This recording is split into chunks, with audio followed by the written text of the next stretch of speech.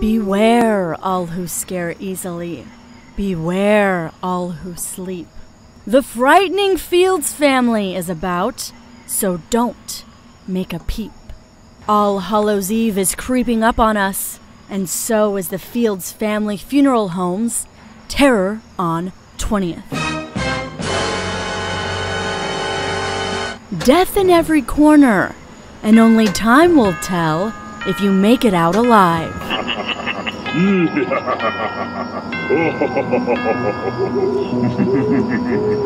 Once a year the full moon glooms, children dressed in costumes. Jack-o'-lanterns come alive and sing this ghoulish tune. But before the ghouls and ghosts rise from their graves,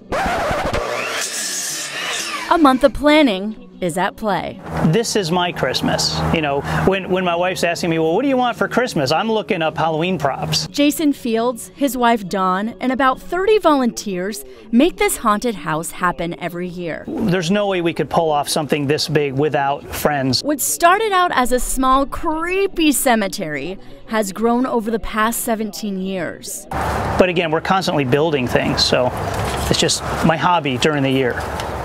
Tombstones, skeletons, spiders, caskets, complete with a hearse named Morticia. How many decorations, you ask? That's impossible to say. Brave souls are encouraged to come out on Halloween night to walk among the dead. Only on Halloween night, from dusk until 10 p.m. We're standing inside where there's going to be a lot of surprises.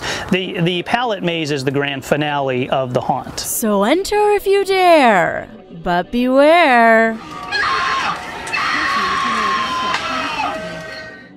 If you don't want to live among the dead, it'll do you good to bring canned food to get in and to get out. We want to be that house. We want to bring Halloween back to the families.